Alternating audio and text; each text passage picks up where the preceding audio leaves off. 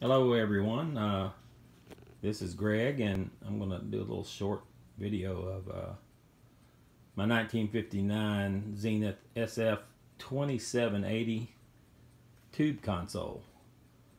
I completely went through this thing and restored it, replaced all the caps in it, some resistors that needed replacing, refurbished the turntable, completely broke it down, cleaned it up.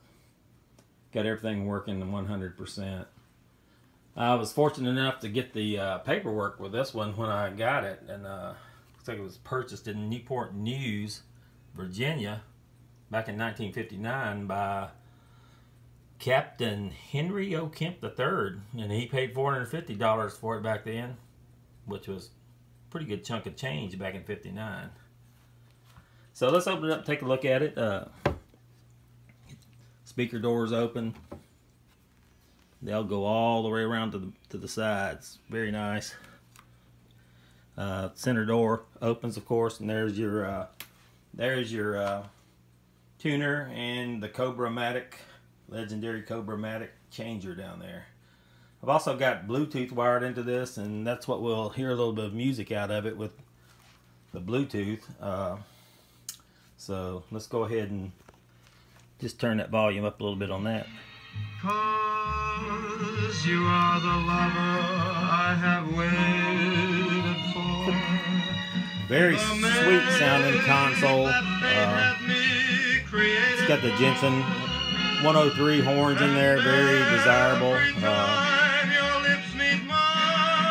14-inch speakers. Well, no, I think those are 12s actually, but high efficiency speakers. Very mellow sound.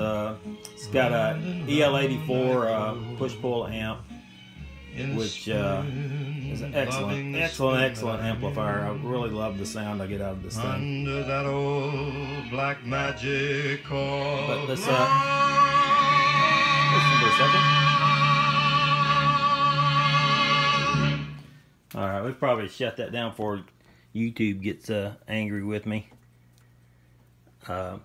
Cobra-matic, it works very well. Let's pull it out and see if we can get it to work. I'm still on Bluetooth, so I'm not going to get any sound out of this unless I switch it over here.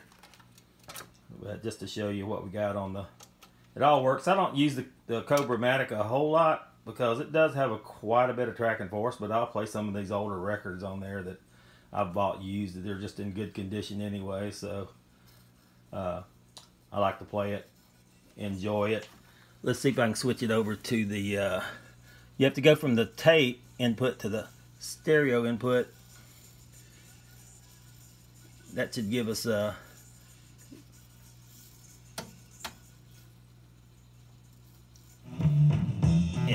there we go. Volume back up. Little doors.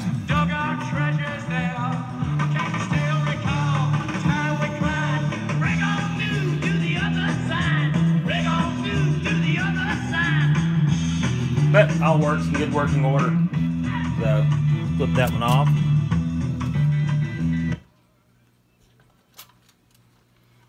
Switching back off. But there you have it. I mean, that's the 1959 Zenith, and I really enjoy playing this console. It's just a really mellow sound to it. So thank you for watching.